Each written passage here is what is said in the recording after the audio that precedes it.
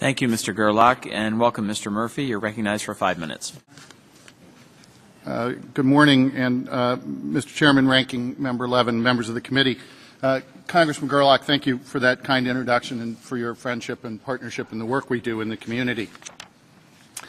In my role at Berks County Community Foundation, I've worked every day for the last 19 years with local donors who are interested in designing and implementing charitable gifts that do the most good for our community with the resources they have.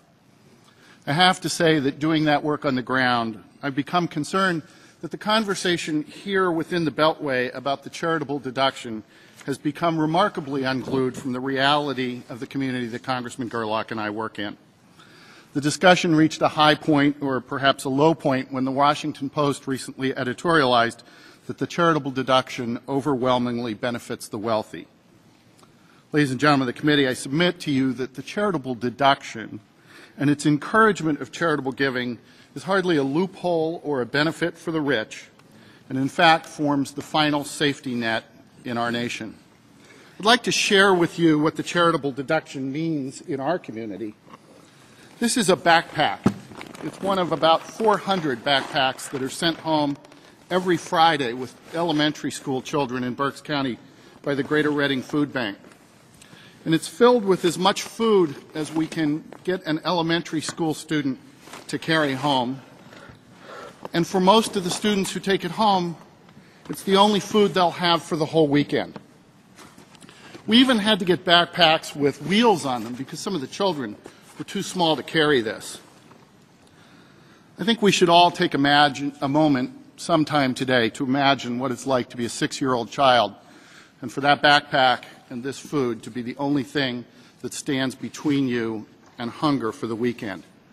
Before we sent these backpacks home, many of these children showed up sick on Monday mornings, having not eaten. What's important for the members of the committee to understand about these backpacks is that there are no federal, state, or local government dollars invested in this program. These backpacks are funded entirely through charitable contributions from our community. And yes, some of the people who made those contributions deduct that contribution from their income tax.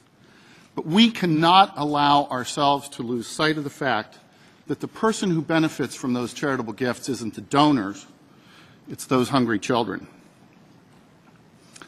75 years ago, President Roosevelt established the March of Dimes to raise money from Americans to fight polio. Millions of donors have given to that cause, and today the Bill and Melinda Gates Foundation projects there will be no cases of polio in the world by the close of this decade, and there hasn't been a case of polio in the United States since 1979. You see, it's the people who don't get polio who are the beneficiaries of the charitable deduction.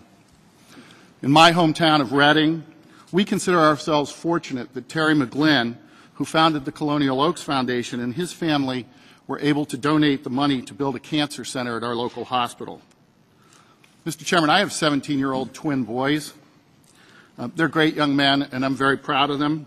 But any of you know 17-year-old boys know that some days you think they forgot to turn their brains on in the morning. But Carver and McQuillan, on their spaciest days, know that they are the beneficiaries of the McGlynn's generosity in establishing the Cancer Center because their mother, my wife, is still alive 7 years after having been diagnosed with cancer and treated at the McGlynn Regional Cancer Center. Cancer survivors and their families are the beneficiaries of the charitable deduction. Feeding hungry children, eradicating disease, building cancer centers, these aren't loopholes for the rich. These are solutions for our community.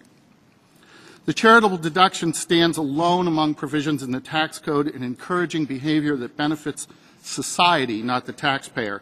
It's a simple statement of economic truth that any charitable contribution one of my donors makes leaves them with less money than they had before they made the gift.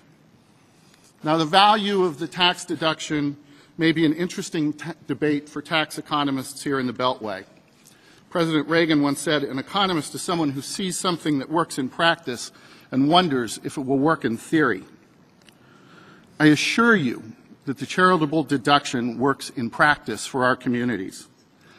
Let's do nothing that threatens the ability of the food bank to send this backpack home. Thank you, Mr. Chairman. Mr. Lewin. Thank you, Mr. Murphy. We'll now hear